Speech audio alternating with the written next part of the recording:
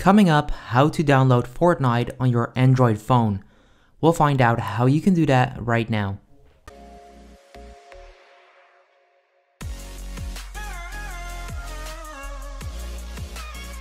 In this video, I'm going to show you how to download Fortnite on your Android phone.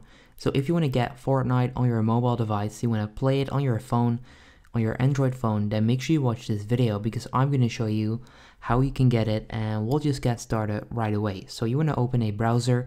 I prefer using Google Chrome, and then you want to search for Fortnite Android. Simply search for Fortnite Android, and then the top result will probably be epicgames.com Fortnite mobile on Android. Click on it and they will take you to their website, right? You can then click on these three horizontal lines at the top right corner in the yellow square, and then at the top it will say download. Click on download and it's then going to take you over to the download page. Now right there you can install their app, right? So you'll see the Epic Games app. If you don't trust that, you can also click right there once you open it, and then you can download it through there.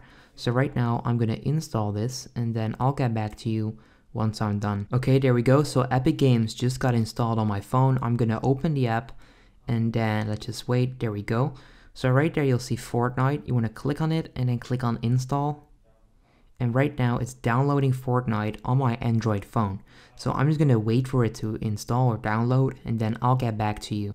Okay, there we go. So right now I'm going to click on launch and it's going to launch the Fortnite app on my mobile Android device. And I'm going to show you step by step how you can set it up the right way.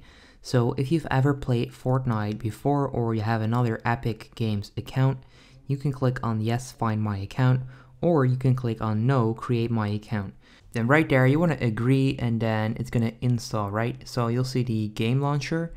First of all, you want to click on install and then right now is going to connect and it's going to update. So click on OK, got it, and then just simply wait for it to install. There we go. So you then want to click on accept right there, and then as you can see right there, Fortnite is playing and it's logging into my account so that I can then play Fortnite on my Android phone. So as you guys can see right there, I'm now playing Fortnite on my Android phone. If you enjoyed this video, make sure you go ahead and leave a like.